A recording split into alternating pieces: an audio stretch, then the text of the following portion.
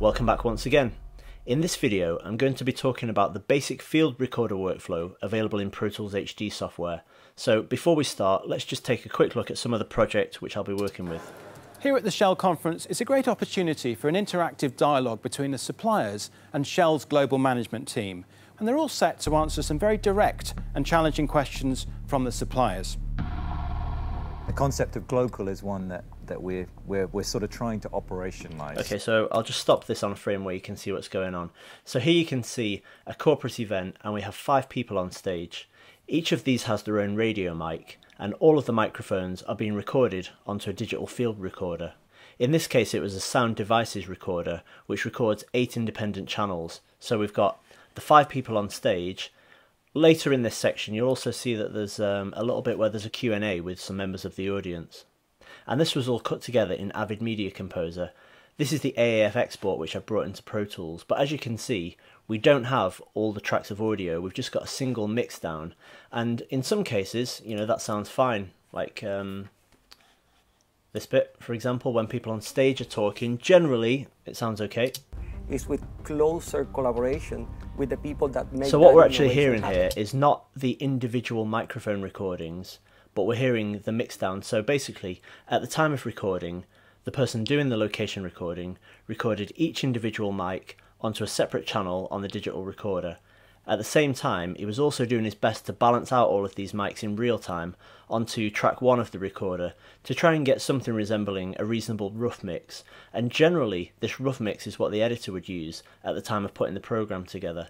And so, rather than them having to import 8 or more tracks into Media Composer or Premiere or whatever editing application they're using, they might prefer purely to work with the mix track. So it's not perfect, but it's reasonable. I say it's reasonable. There are a couple of exceptions actually, so let me just show you this section. When it comes to the questions of the audience, the recording isn't right at all. I'll just run a section of this. Lezik from Unilever Ice Cream. So first of all, thanks for giving us the opportunity to be here. So 2 questions. So I think what you can hear here is not the direct recording. This was basically a shotgun mic, which was, you can see in the shot there actually, which was put above the audience. But the problem was, the person operating the shotgun mic was also the person trying to do the mix. And as I'm sure you can appreciate, it's not very easy to mix audio whilst also swinging a boom pole. And in this case, unfortunately, he wasn't able to include these microphones in the mix, but he did capture them as ISO tracks or isolated recordings on the same recorder. So the job that we have now in Pro Tools is to take this rough cut and try and resynchronize the audio from the field recorder, replicating all of the edits and re-establishing all of the original multi-track recordings onto the timeline in Pro Tools. But before we do that, let me just show you a couple of things. Maybe if I just zoom in on this. I'm only going to concern myself really with the section which is this question and answers session, which starts from here and runs all the way to here. So it's the bit where they're on stage. The rest of it was actually not too bad.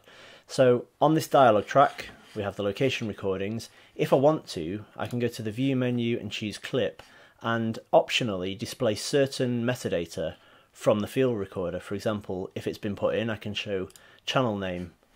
This was mix L, so it's the left side of a presumably stereo mix. And maybe I could also display scene and take. So if it's there, that will be displayed. So this has been input as shell take 29. And I believe that also we have some of take 28. So this is comprised of 2 separate recordings which have been edited together. If you wanted to, you know, you can see these in the clip list. You could also choose to show the channel name and scene and take there as well.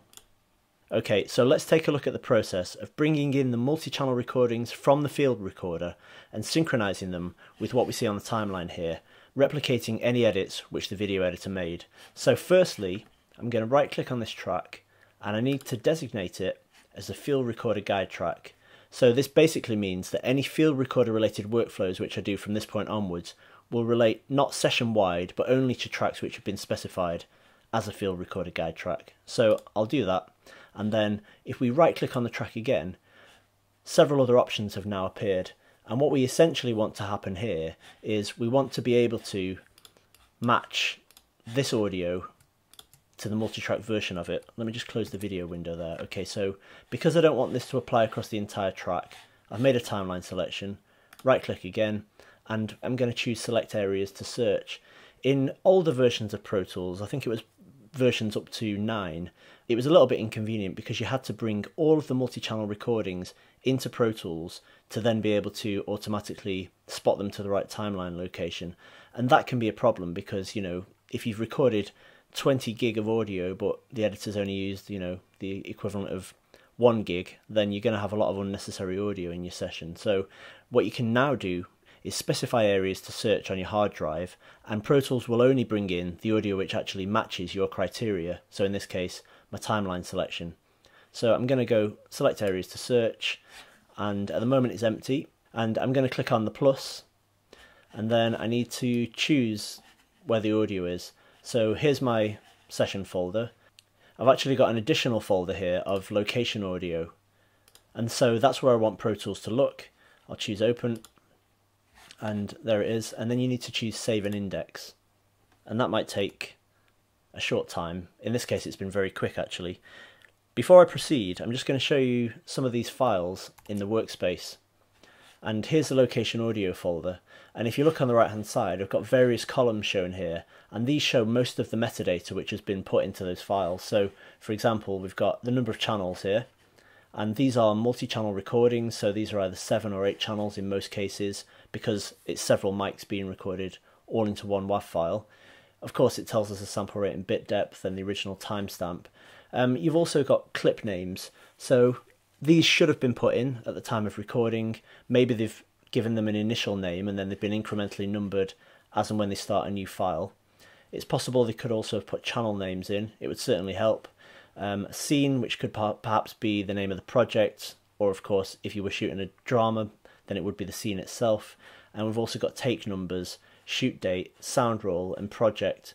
And in fact if I right click any of these, well, you can see that there are other options which I could display, like tape and timecode rate and a few other things here.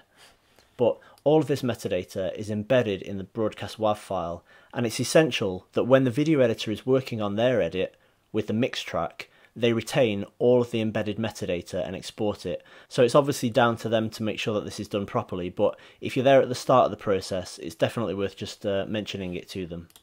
Okay, so let's do this. Right click on here, and I can go to Field Recorder Channels Match Criteria, and this will allow me to specify exactly what constitutes a match and what doesn't. So for example, it will usually match by timecode, but you can also match by any or all of these criteria. So shoot date, scene, take, tape name, and so on. In this project, I'm just going to leave it with the default settings, but you can tailor it as necessary. Okay, so the next process is to once again go to this menu. This is accessible, as I mentioned, with right click, and then I'm going to choose expand channels to new tracks. I think this time I'll go by match criteria, and what we should see is this. So it's searching through all the audio, and with a little bit of luck, this should rebuild the multi-channel recordings in perfect sync with the rough cut there on their own respective tracks. And if it's searching through a large volume of audio, this can sometimes take a few minutes. But as you can see in this case, it's going quite quick. And in fact, there we go, so everything's there. Some of the waveforms haven't appeared yet, but they will do in a second. And so what we're seeing here is everyone's individual microphone, and it looks like it's finished. So let's just make these a little bit smaller so we can see what we're working with, and then open the video window. Just make that smaller, maybe quarter size. Okay, and if I just reference back to this bad recording here, so this was the one where we didn't have the correct mic on the timeline. So it's a boosted up mic, so that's perhaps somebody's stage mic that's been, you know, turned up in level quite a bit. And hopefully we've got the correct one somewhere here. Let's just see what we've got. Maybe this one. Thorsten Ellersieg from Unilever Ice Cream. So first of all, thanks for giving us the opportunity to be here. There it is. And so if I listen through another bit, you know, maybe this bit here. To be relevant. See, we've got all those customers that are that's somebody else's mic. We've got another person's mic there. This one looks like his mic. That make that innovation happen. So I think that the best way to answer... Okay, so we've successfully rebuilt that entire section. The editor didn't have to mess about keeping all these 8 tracks of audio on their timeline. They were able to just work with a mixdown, which was good enough for the purposes of cutting the pictures. We've now reconstructed everything, given us complete versatility to mix this. And so my next process would be to select all of the correct takes, edit them, put them onto tracks, and then I could start actually mixing it from those clean, isolated mic recordings. Well, that's a quick overview of the field recorder workflow in Pro Tools. Let me know if you've got any questions, and thanks for watching.